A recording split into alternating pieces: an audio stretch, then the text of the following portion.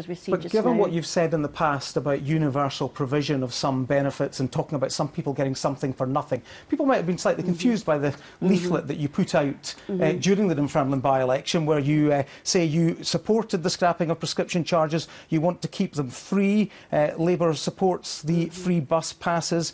Labour supports the council tax freeze. Well, are you for all of these things? It is a reflection of the cartoon politics that we're living with, that the SNP misrepresent and scaremonger about what Labour has said. I have never said that some people get something for nothing. What I have said is that you have to look both at what you spend money on and what are the consequences of that. And it's not acceptable to say we have free personal care when people are living with experience of less than 15-minute visits. I want to sustain, you would spend more then, I want to sustain public service, and we need to have a mature debate about that. And I'm in the same place. I'm in the same place in this debate as Campbell Christie was, as Crawford Beveridge was, as John Swinney himself said in private. Are you in the same place as Professor Arthur Midwinter in this report that he has produced for your party, where he talks about the council tax freeze being an inefficient use of public money? Is that how you see the council tax? Arthur Midwinter is a very respected academic. He was the advisor to the Finance Committee when we were in power. Do you agree with his findings? And he talked about the importance of being honest about budgets. And we will, of course, look at Arthur Midwinter's report in detail. But the problem is, your leaflet says Labour supports the council tax freeze. He's saying it's an inefficient use of public funds. Which is your position? But we've also got to recognise that up till 2017,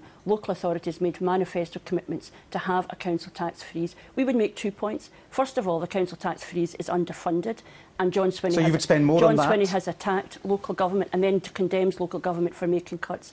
But secondly, we also know that the council tax is discredited, and I would hope across party that we can have a discussion about how we properly fund local government to make sure. So you're talking about a change to the council tax? Are you talking about getting rid of the council tax? What I'm saying is there is a huge challenge. People don't want to pay the council tax. The local income tax is dead in the water as far as I can see. The SNP are no longer talking about it. So is Labour working on an alternative to the council tax? Yes, because the big prize here is across party is to understand what one lesson we get from by-elections. People really care about their local services, but we also know that the funding of them is not sustainable.